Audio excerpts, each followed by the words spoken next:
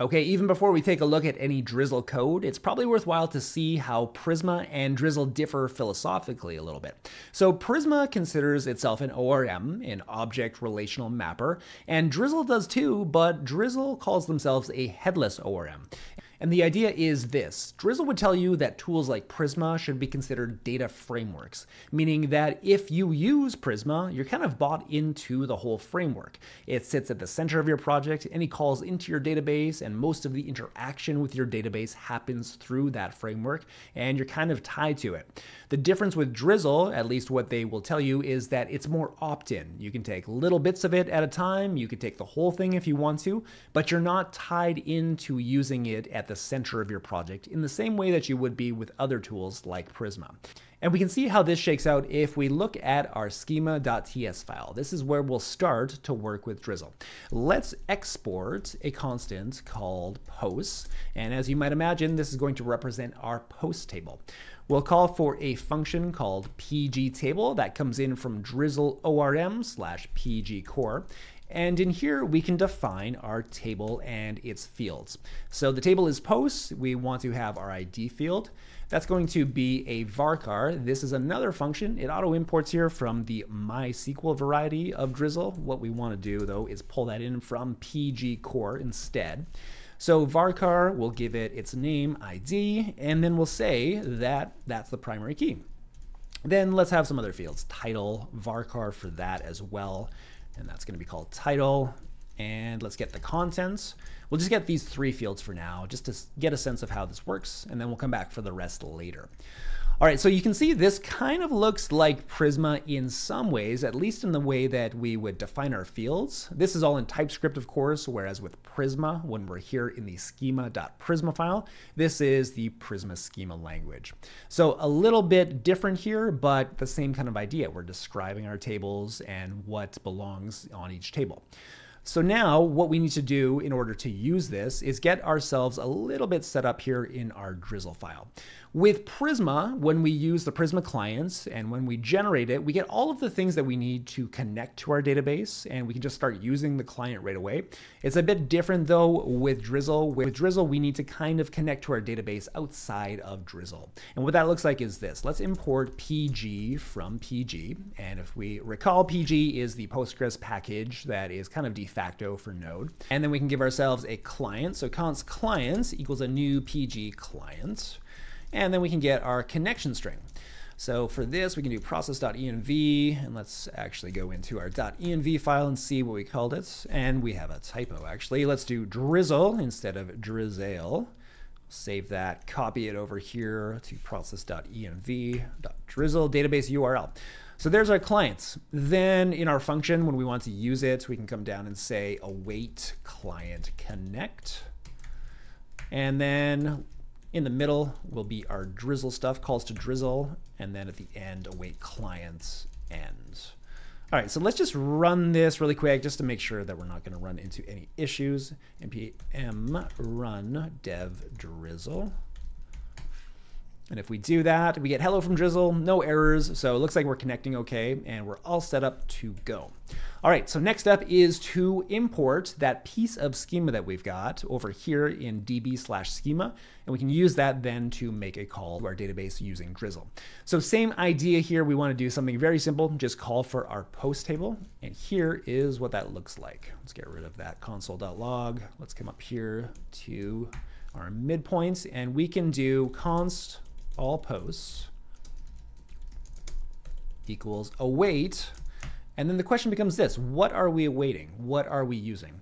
Well, we are able to give ourselves a connection into our database using the PG package, but through Drizzle if we do something like const db, and that's going to equal Drizzle, a call to a function called Drizzle. There's all sorts of different ones we can use here. What we need is going to be the Drizzle ORM/node Postgres. So there it is, Drizzle ORM/node Postgres. And what we'll do is we will pass in our client to it.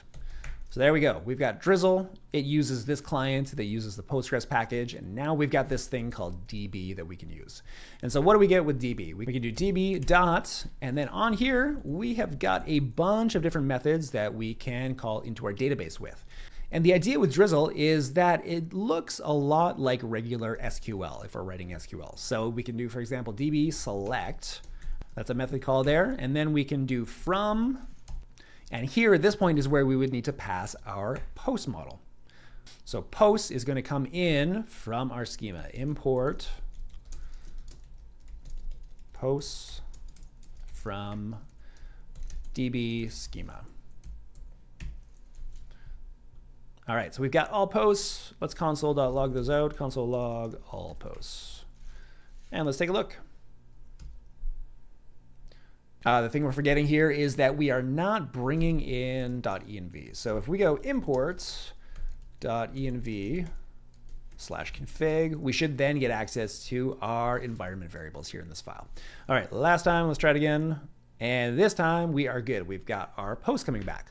So there's the data straight out of our Drizzle database using Drizzle. And in some ways it looks kind of similar to what we do with Prisma, but in other ways it's sort of unique. And one thing to note here is that we're kind of grafting on this bit of schema to our database instead of having a whole model laid out where it's the source of truth for our database.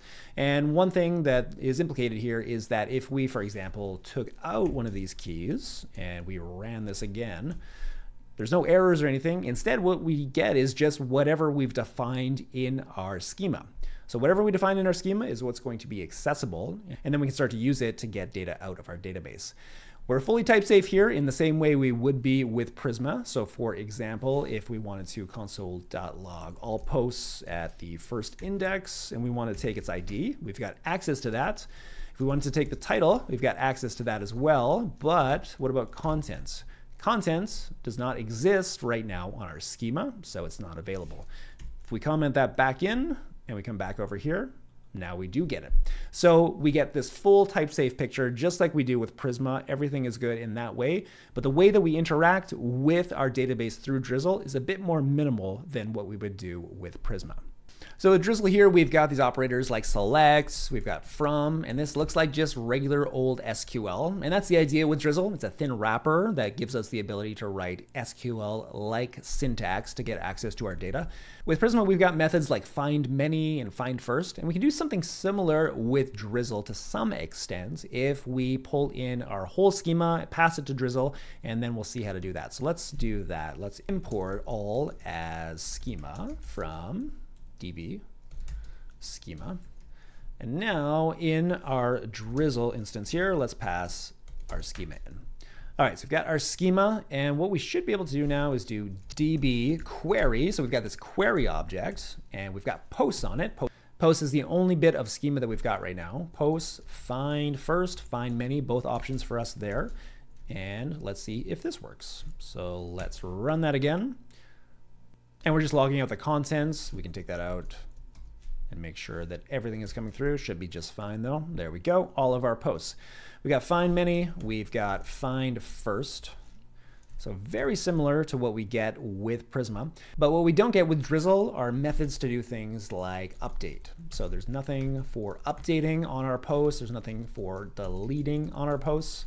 For those, we would use the regular kind of SQL operators with Drizzle.